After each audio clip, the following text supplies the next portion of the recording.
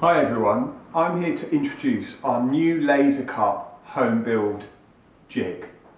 It's designed for our Flax kit, so it's slightly different to our other carbon kit, and I'm going to talk you through how you assemble it.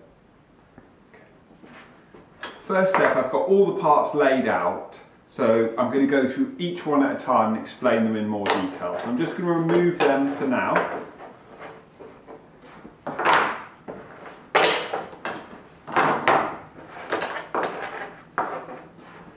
And I've got my board, or you could use a table, whichever you prefer. We're in a workshop here, so obviously I've got a rough board. And I'm just going to lay out the plan, like so. And this could be a city, road frame, whatever you're using, the jig is going to be the same regardless of the kit. So I'm going to lay that out. And using some masking tape, I'm going to secure that to your tabletop, and that's really useful to stop any movement when you're building. So I'm going to lay that down here and just firmly secure that in place.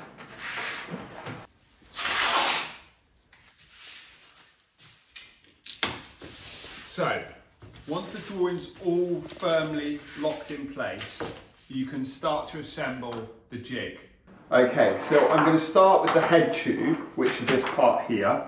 And the parts you're going to need is this one. You're going to need this one with the larger circle. This one also with the larger circle. And then finally, two of the supports. And also your head tube is useful to have at this stage. So these are all the parts. You don't need any tools, nothing. It's all assembled by hand.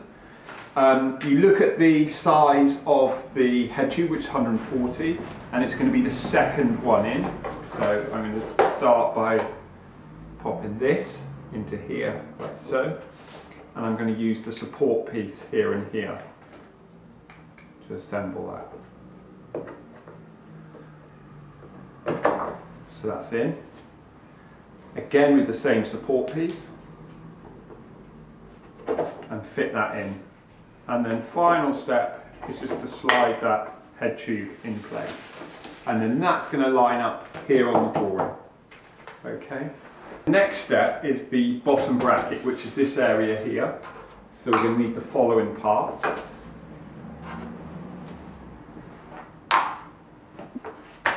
And also your bottom bracket, so it's our Knoll specially designed one. So the first step is to position these here and here. So this one's going to go on first, like so. Then this one will slide over. And then we've got our lock ring here, which will slide down and hold all that assembly together. The final thing is to fit the bottom bracket. Where you've got this little mark here, this is going to be the drive side. So we're going to position this at the bottom and that will slide in. And then finally, we've got our lock ring here that will fit in and lock all that together. And then the base will slide into place and that will be positioned here. The next one we're going to do is our head tube holder. So we're going to need this part, and this part. Okay, and that's going to fit here. Again, we've got the same support structure there, and then that will fit in here, and then that gets positioned there. Okay, so that's the head tube done, the seat tube, and the bottom bracket. The next step is the dropout holder, which is this area here, and we're going to need the following items. You need your dropouts, and all the fixings that go with those. And we're also going to need the Allen key, and then we're going to bring in the elements of the jig. Okay. So this is our base plate, so that's going to go there. And these pieces here are going to join together. And that's just to add additional durability, so it just gives a lot more strength around a key area of the frame.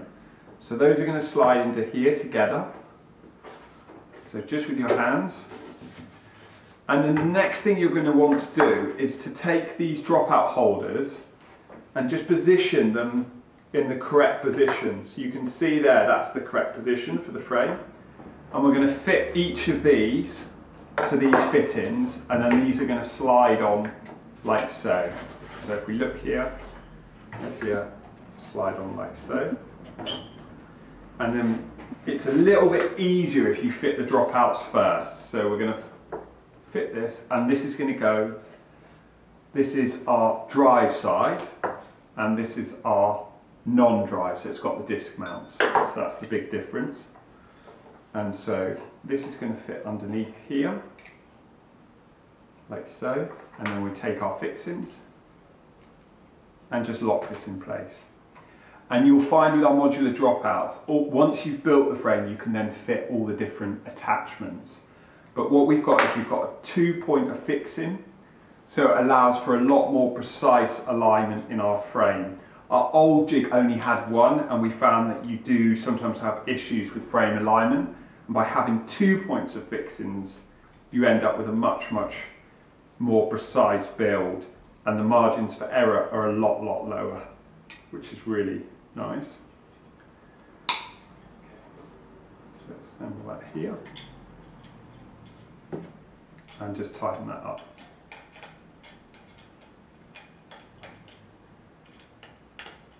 And make sure that's nice and tight so it aligns nicely onto the MDF.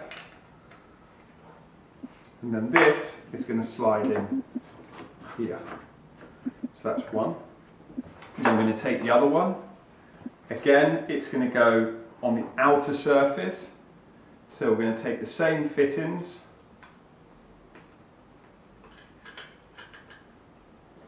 and fit this in here. Same here.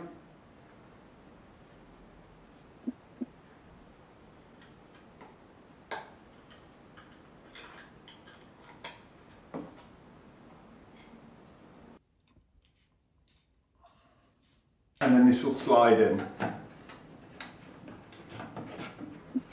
And that will lock perfectly. You've got a centre mark here, which is going to help you align it with the centre. And then you can also see the dropout alignment here. What you'll find is that the space between here is 135, so that's perfectly set up for when you put the inserts into the frame. This little mark here is the centre line, so that's the centre of the frame, so it's something you can use to measure all of your build against. So if you put the chain stays in, you can see the centre. So we've got our head tube, seat stays, bottom bracket holder and dropout holder, so that's all secure. If you're working and you want a bit more robustness out of the jig, we've put these little screw marks in. So if you want to put any self-tappers in, you can just secure them in. Or if you want to use double-sided tape, you can also use that as well. So that is our laser cut precision jig. And that's all about how to assemble. So thanks for joining us, and do tune into other tutorials for more help. Thanks.